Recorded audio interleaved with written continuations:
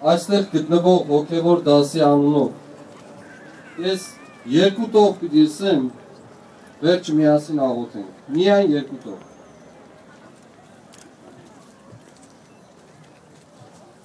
Today we are here to commemorate the Armenian genocide.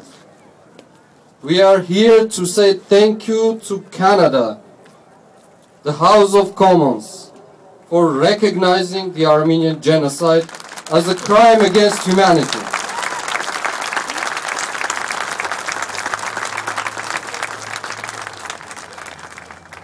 But also we are here to ask our honorable members of this parliament, of our parliament,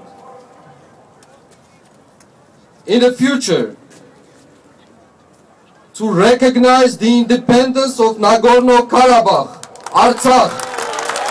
Let it be a real test for the civilized world to prevent yet another genocide happening towards Armenians.